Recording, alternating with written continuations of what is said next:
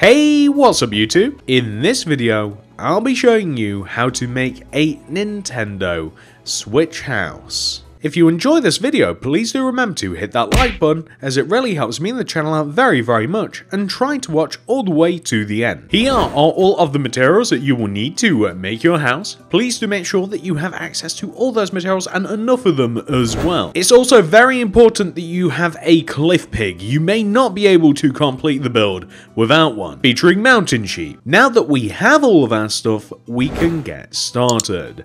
I'm going to recommend that you find a relatively smooth cliff face. It doesn't have to be perfectly smooth like this cliff face right here, but something similar will do.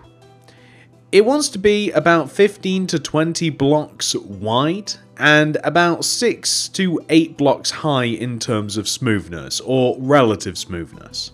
Anyway, once you've figured that out, you're going to want to come all the way over to the right side of where you want your house to be. I'm going to start by placing 6 red concrete extending up from the ground. 1, 2, 3, 4, 5, 6. Extend left 1, up 1, left 1. Place 11 black concrete going left. 1, 2, 3, 4, 5, 6, 7, 8, 9, 10, 11. 2 light blue concrete going left, 1, 2, go down 1, left, and then extend all the way down to the ground. The end result should be this. I would recommend connecting all of the light blue and the red concretes down to the ground like this. Also, extend the left and right sides of your black concrete down to the ground as well. Dig in the ground and replace that row using black concrete. Then I'm going to extend all of the light blue concretes and all of the red concretes one row towards me. So this is going to create the separation between the screen and the Joy-Cons. Just like this. That's perfect. Let's add some buttons. If we start on the left, because it is different from left to right, you want to come all the way over to the bottom left middle Joy-Con and place a polished blackstone button. You then want to place one up left diagonally, up right diagonally, bottom right diagonally, like this. Leave a gap from the upper button, so leave a gap of 1, and then place a black concrete extending out. Up right diagonally from this, place another button, and boom, there's one of your Joy-Cons. On the other side here, we want to start from the bottom middle again, move up 1, and place a black concrete. Leave a gap of 1, and then place another black button, and then up left diagonally, up right diagonally, bottom right diagonally, we can place more buttons. Perfect. That, ladies and gentlemen, believe it or not, is pretty much the basic how-to of your house. That is the easy part done, or I should say the hard part done, because now we have something that looks like a Nintendo Switch. We now have to dig out the center of this. I'm going to dig out 5 rows. 1, 2, 3, 4, 5, just like this. So the living space for me is going to be directly where the screen is, so that we can get a nice good view of it from the outside. There's no saying that you can't, if you don't want to, include like little hidden passages here and about your Nintendo Switch, like if you wanted to have a little living space that wasn't visible from the inside and out, then you could quite easily hide something, like you can make a little secret room that veers off inside the Joy-Cons, or you can make secret passages, or maybe even like an underground portion. Like, there's loads and loads of things that you can do. This house is incredibly malleable, meaning you can do what you like with it. But I just like the idea of a nice simple base that pretty much what you see is what you get. I really like the idea of that. Oh, we also have to knock out this top part. I completely forgot about that. So, another decision that you can make, other than the living space inside, is what you want to do with the left and the right and the upper part of your house. So, You can, if you are trying to conserve materials, if you're building this in survival, and I think that despite the fact that we are using different colours of concrete, I think that this is a rather survival-friendly house, really, because, you know, we're not using too many hard-to-get materials. But if you're trying to conserve your concrete, you don't have to dig out the walls on the right and left and upper part of your switch, and you don't have to replace them with black concrete. However, that's what I'm doing because I think that it really helps to frame the inside of the house.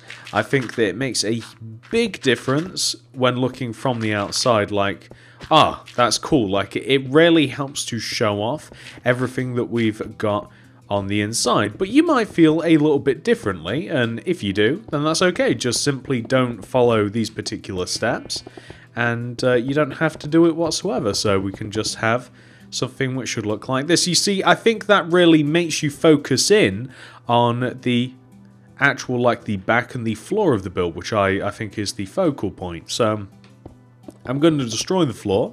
I'm going to replace it using oak planks like this.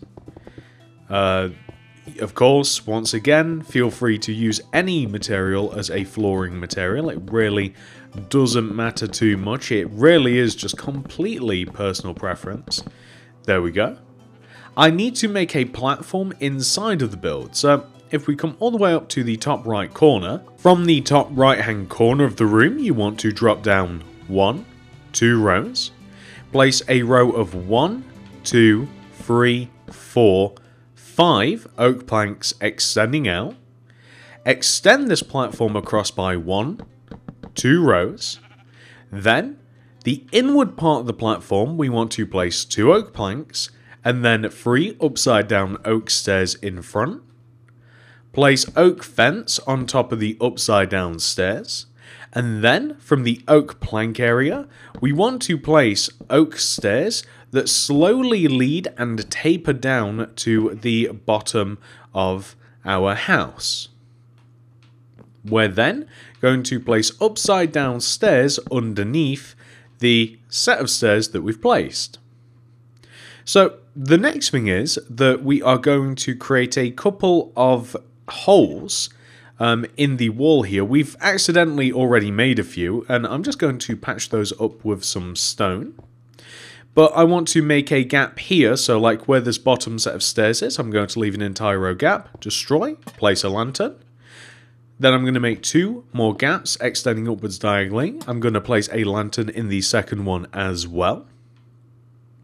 I probably have to get some more materials, but just before I do, in the back right hand corner of the platform, I'm placing a light blue concrete and then a red concrete to the left. And I'm going to stick a lantern on the red concrete.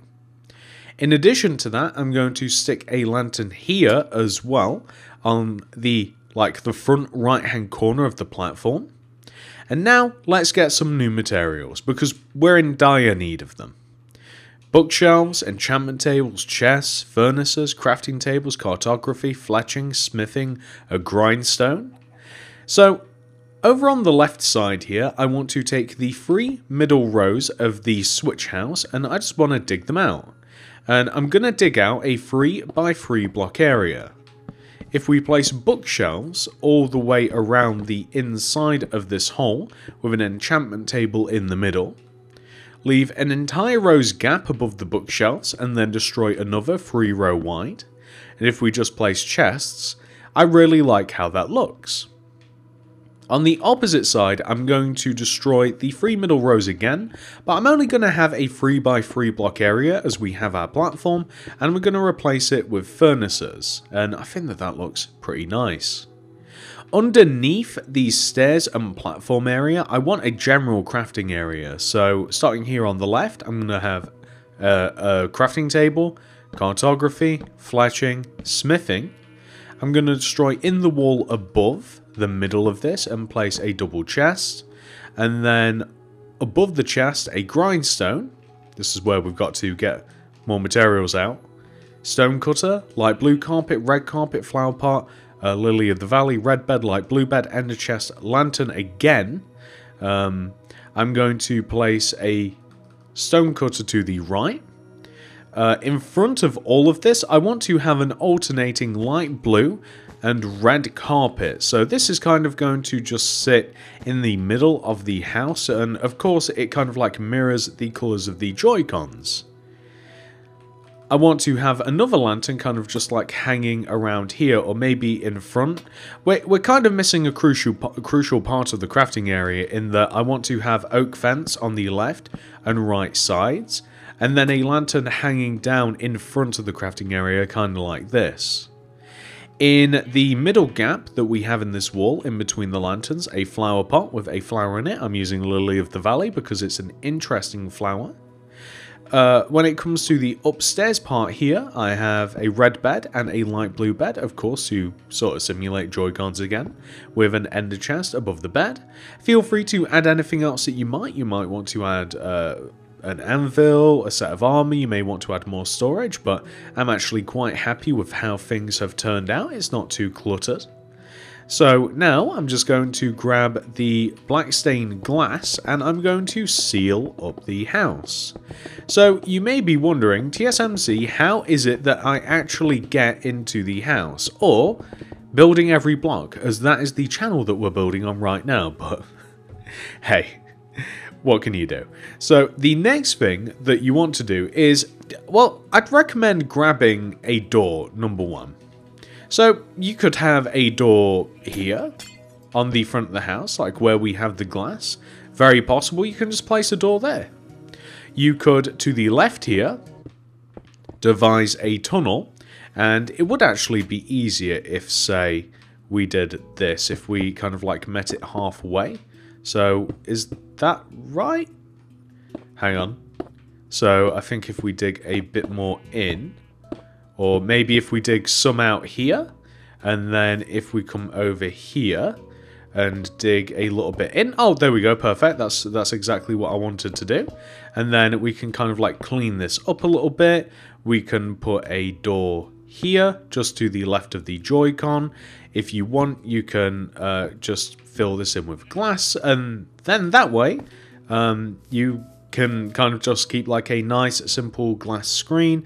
You've got an easy way in and out, but I wanted to give you guys a couple of options. That's definitely one of them. And if you just place a lantern here, it kind of like signals, hey, this is how you get into the house, and it's a perfectly viable way as well. So we can just walk around here if you like, can fill that in, and boom, we're in our house. And there you go, two different choices.